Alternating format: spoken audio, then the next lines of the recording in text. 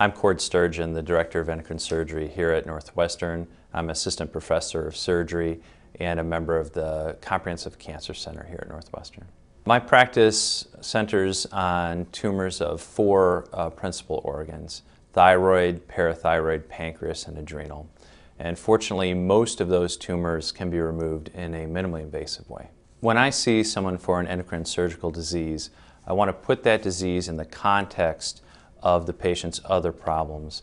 So I want to listen to not only their concerns and issues, but also find out about their risk factors for cancer, their other health problems, their age, and their desires, to try to formulate the best consultation, give them the best advice that I can give them. I want to make sure that the patients understand the risks of the procedures that I offer them, and then the anticipated benefits of those procedures. So the risk-benefit analysis is very clear to them. The most rewarding thing that I do is curing cancer, especially in a young person, no question. The treatments that we have now through research have led to a very focused treatment method for thyroid cancer, for the most common types of thyroid cancer.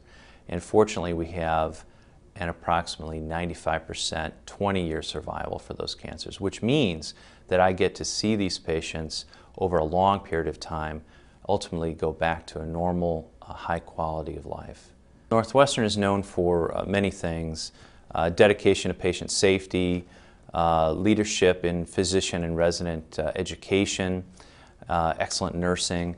But I think that the one thing that is best for the patients is the way that the physicians communicate with each other across disciplines in a very meaningful way.